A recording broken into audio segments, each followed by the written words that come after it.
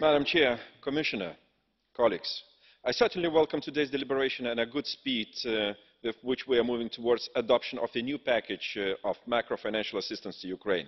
Let me say from the outset, the proposal on the table, as adopted by the leading committee ITRE, is a very balanced step forward. Just to look back a little bit, in my view, the conditions set for the previous MFA package, 21 policy measures in total, were far too many and complicated. In all fairness, it was also the EU's mistake that the last MFA installment to Ukraine was refused, even though 17 conditions have been fulfilled. This time, we are given a proof. Ukraine is able to deliver. Once it receives clear-cut signals and expectations from our side. Establishment of the High Anti-Corruption Court is, with no doubt, a very meaningful step in creating a future and European Ukraine.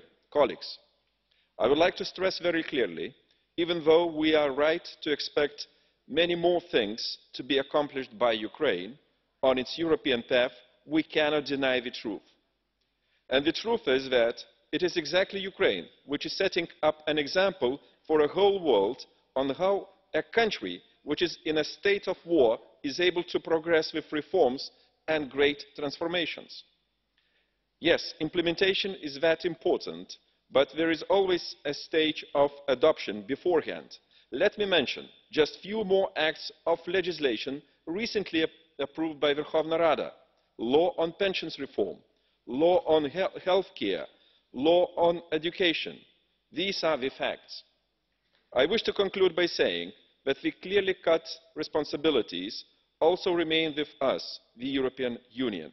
Namely, EU policies and conditions must be tailored in such a way that eventually help to protect Ukraine's independence and do not jeopardise the social and economic life of its people. Thank you.